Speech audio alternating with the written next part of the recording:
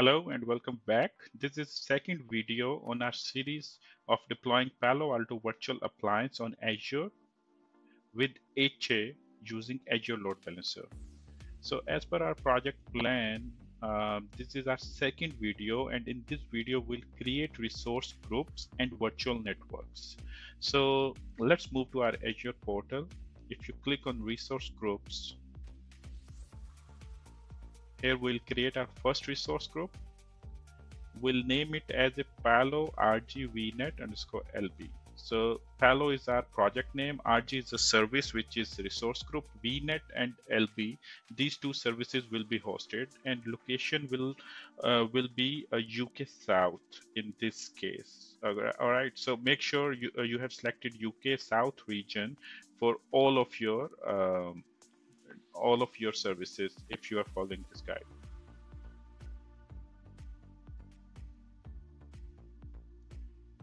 All right, so same thing we'll do for second resource group. We'll name second resource group as a Palo RGFW1. Again, Palo is project, RG is a resource group, and FW1 is a service. So again, look at organizational policies. Whatever is your asset management or naming convention policy, you should follow that. For the sake of this video, we'll keep it simple. So let's create a third resource group. This is named as a Palo RG FW2. So this will be used to host the second firewall.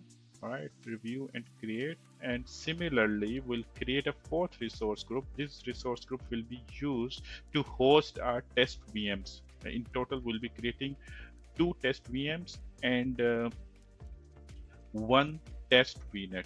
So all these 3 components will be hosted in this resource group. Okay, now that our resource groups have been created, let's go back to our list of resource groups, and then we'll select first resource group, which is Palo RG VNet underscore LB. So here we'll be creating our first VNet. Click create, select virtual network from the Azure Marketplace.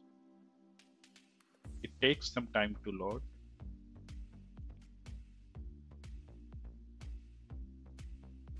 All right, so in search the marketplace, type in virtual network, click enter.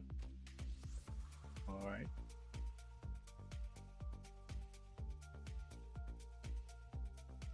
Okay, click create. Okay, so in my case, I'll give it a name which is easy to remember, Palo VNet FW underscore LB, because firewalls and load balancer both will be using this VNet. Region, it took automatically UK South because our resource group is hosted in UK South. So that's why the location is already showing as UK South. Make sure it is correct resource group. VNet underscore LB. Okay, now go to IP addresses. So this is important. As we discussed earlier in our slide, we'll be creating 3 address spaces and 3 subnets here. First for trust, then for untrust. All right, and third for the management. So once the address spaces are created, we'll have to create a subnets also. Click add subnet. This is management subnet, so we'll give it a name which is easy to remember. Similarly, same thing we'll do for our untrust subnet, add subnet, paste the untrust subnet and give it a name which is easy to remember.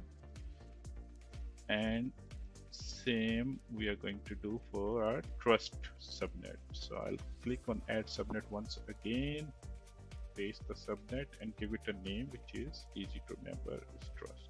All right. So once these subnets are added, you and create. Okay, create.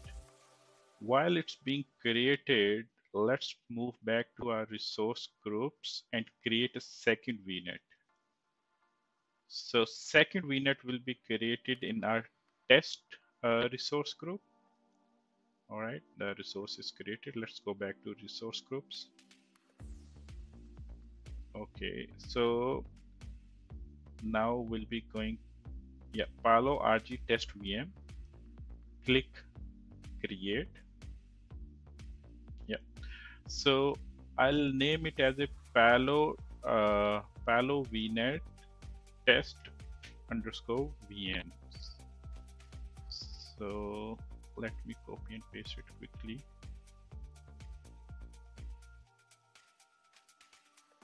Okay, click virtual network.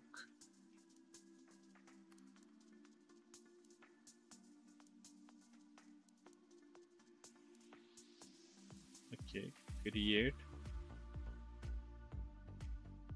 virtual network. All right. Again, make sure it's a correct resource group, correct subscription, and correct location. Okay. So I'll name it Palo VNet test underscore VM. Now let's move to IP addresses. As discussed earlier, we'll be creating 2 address spaces and 2 subnets here. So address space is a wide range. It could be /24, /16 as per your requirement. And subnet is something which is usually a smaller range, which is going to be directly assigned to a VNet.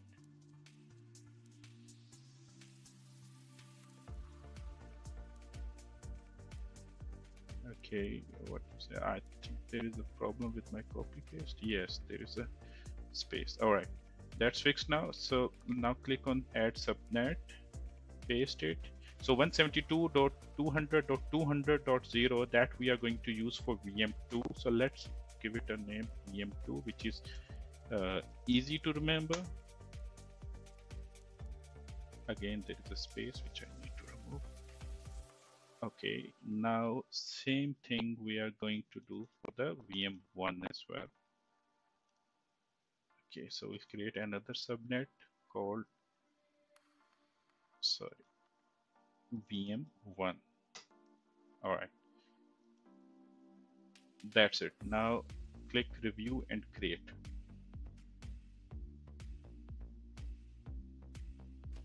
All right, validation passed. Okay, so once these both VNets are created, go through these VNets and make sure your location, your subscription, your resource groups are the correct ones.